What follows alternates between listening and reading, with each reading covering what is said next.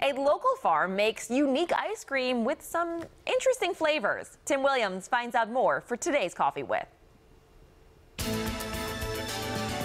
Cool down with a sweet treat at Broom's Bloom Dairy in Bel Air, Maryland. We have a big front yard. We have lots of space, as do most farms do. It's a real benefit of having an ice cream store on a farm is you have a lot of space. We actually only like to have 10 customers in the store at a time, but we have a big front porch and a lot of tables. So far this summer, it's worked out pretty well. It's a 9th generation farm owned by the Dallum family since the early 1700s. About 16 years ago, they started selling their own ice cream. We have a wide range of flavors. I've never actually counted them.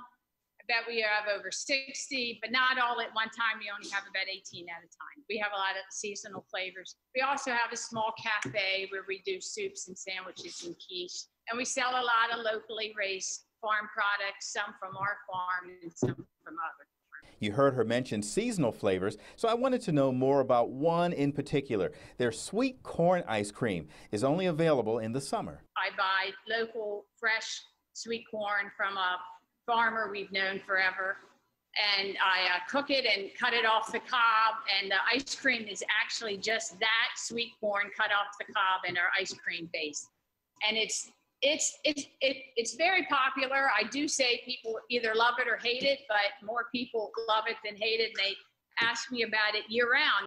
And coming up this fall, we call it Odie Pie. That's one of our recent additions. It just has a great deal of those oatmeal pies in it.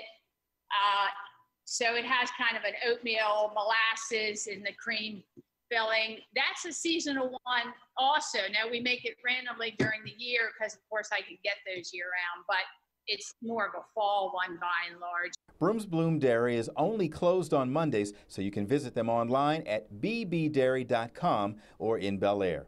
We'll be right back.